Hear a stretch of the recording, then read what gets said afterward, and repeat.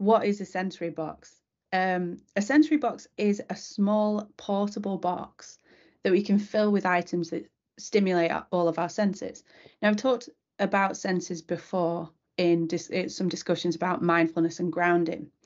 The items should be small and the box should be able to fit in the learner's bag. The box should contain, as I say, items that can be used to simulate touch, smell, taste, sight, and sound. So just giving you some examples here. For touch, it could be something, soft, or a fidget toy, something velvety, something spiky if you like that sort of thing. I don't know. Some people prefer more sort of like a hard surface. And some people prefer more of a soft surface. So whatever you prefer, this is your sensory box and it should be designed around your needs. So smell, maybe a cloth sprayed with some essential oil, a lavender bag, or a sample of your favourite perfume. So taste, one thing I would say about taste is you don't want to put something in your sensory box that's going to, be sticky, or I would suggest definitely more sort of boiled sweets, chewing gum, tea bags, maybe some dried fruit, something like that, rather than, chocolate biscuits, because it's not particularly practical for the sensory box. So sight, maybe photographs of family or friends or something that makes you happy to look at. Sound, headphones to plug into your phone to listen to some calming music or a podcast. Maybe a small music box. You might have seen them. There's those tiny music boxes where you wind them around and it plays like the Game of Thrones theme or something. Or maybe something that rattles, or a fidget toy might be a good idea. So as I say, we can adapt our sensory box to match our needs or interests or personalities. And we've made our own sensory boxes to go through with you today. So shall we do it so that we go through a sense each? Like, try. So I have this gorgeous biscuit tin from my grandma that's got loads of cats on it. I've got a very mundane plastic box. See, it doesn't matter what. To be fair, like this box, it could do with being a bit smaller, but I didn't have a smaller box to hand. Now, if I was going to take this out, if I needed it, and say I was a learner and I wanted to take it to school, I would probably look for a smaller box because it doesn't need to be this big. Yeah. But it can be as big or small as you need it to be. So, Kelly, if I wanted to be really impractical, I would put my dog in my sensory box as he would do it all. It's quite impractical. How big is your dog? How big is your dog? It's only a Shih Tzu. Oh, it's a big Shih Tzu. Shih Tzu. Okay. Well, I mean, you could, but maybe don't. No, maybe don't. So, should we start with sight? I don't think you can see it. Shall I take my? I don't have to take my background off. If you do. What about random? Much better. Okay. So this is my sight one. So this is Wembley last year, Sheffield Wednesday versus Barnsley, and that little picture there, the little Tabutio figure, is Josh Windass, who scored the winning goal. So that's a happy memory. So that's why that's in my sensory box. Oh, that's so sweet. I have a fairly similar one, actually. Well, I have a picture of Kevin De Bruyne, who's my favourite player for Manchester City. And yeah, similar sort of thing. I look at him and feel nothing but joy and pride. So that's why he's in there. I got some postcards from Manchester City and I had to make a choice between whether to include him, Grealish, Foden or Diaz, and he won. So that's why Kevin's in there. Okay. What have you got for sound? I think this one's really difficult. Okay, so I put in here my wonderful Apple Max headphones. Actually, I can talk about the sound more. It's not necessarily a sound thing like that plays, but a particular piece of music. So when I'm having a bit of a rough time, I always play a song which nobody will know called there's two actually. One is the book by somebody called Drake White, and Drake White sings one with somebody called something McAnally, and one of those songs is Every Day is Once in a Lifetime. So that's the first song. The second song is quite important to me because it gets me through tough times. It's called The Coast is Clear, and basically what the song is telling you is that everything's okay. Try something new. Don't be scared of trying something new.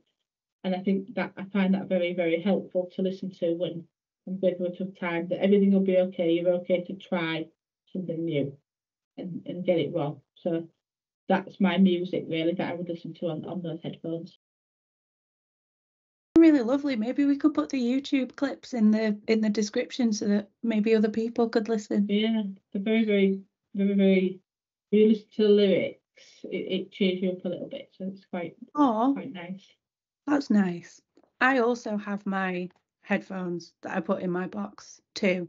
I'm not quite sure what I'd listen to. I think so. There's a band that I love that calm me down, and make me feel very at peace called Fever Ray. They're a Swedish synthwave band who I'm actually going to see next week, and I'm very excited.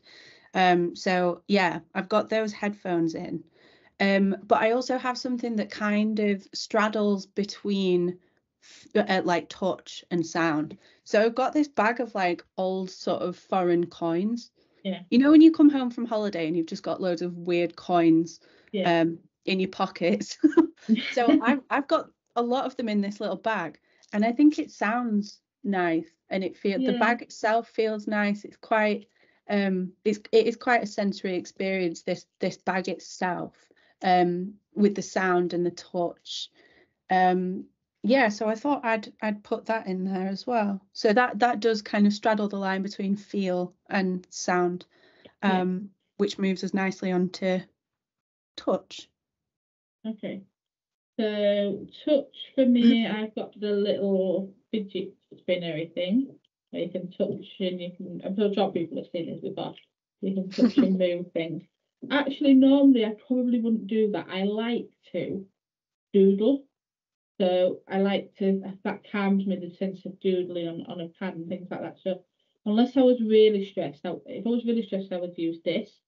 But if I wasn't, I'd just do the doodling. It just calms me down, just do the strokes of the pen.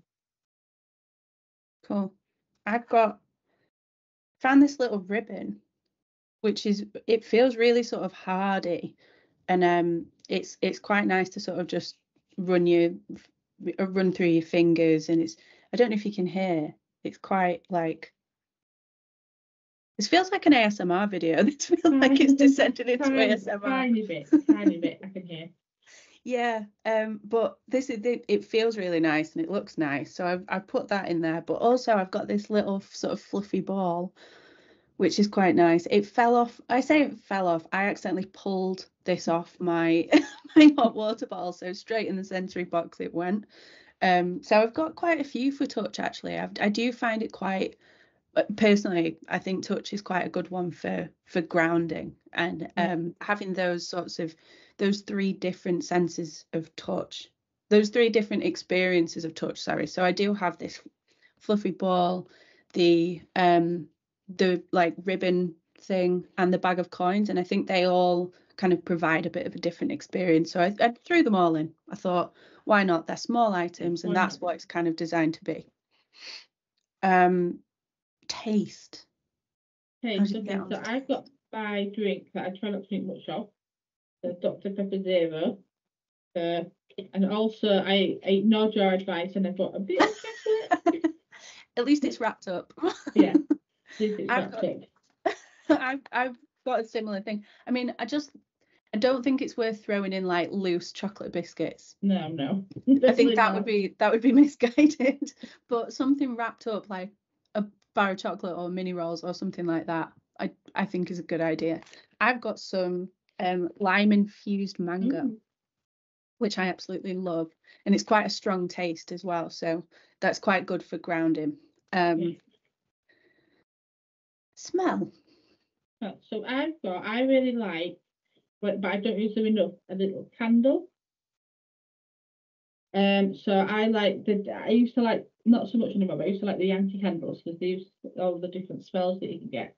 So that quite relaxes me when I light a candle, and I've got lots of different kinds of candles, so I would go with that one. Yeah, I've got a similar thing. I've got this wax melt, because they're quite strong smells, wax melts. So I've got this spiced orange wax melt, which I haven't put in the wax melt burner yet. Yeah.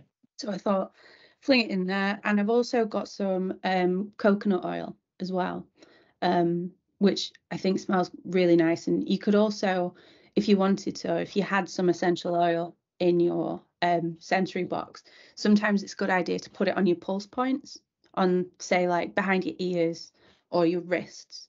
Sometimes it's quite good because then you can carry that kind of sensory experience around with you a bit more. And it can also just be like a little boost of confidence. Just thinking, I smell great. Who doesn't love to feel like that? Yeah, I have a favourite perfume actually. Is it Armani? It's been around a long time now. I can't think what the word is for it. It's Armani, and it's just in this silver tub, and I just love that smell. Don't wear it often enough these days in the office. I'm in the office, but I don't know that one. Yeah, I think not being in the office. It's called Armani She or something like that. Right. Yeah, no, I don't know. I love that smell. It's a bit expensive though. Well, those little like samples, the little perfume samples, I think you used to get them in magazines, but those days are gone. Gone. The sniff and smell thing.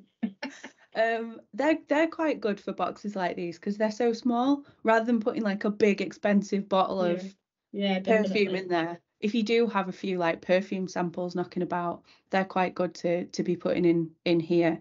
Another thing, so I've got this, and I didn't put it in, but I should have. And this is, I don't really have any fidget toys, but I've got this like little water game. I don't know if you can see that, where you press the but I like them. Yeah, that's going in now. There, that's my final bit. Excellent. So I think hopefully people have learned quite a lot from looking at our sensory boxes as well, and finding out more. Actually, I should have mentioned that on the back, now you can see in the background, on the back, that's straight white on that picture there with the hat on. So I went to see him last year. I've seen him twice, but I've seen him last year in Newcastle, that was. So I just sort of point that out since I've removed my Pearson corporate background.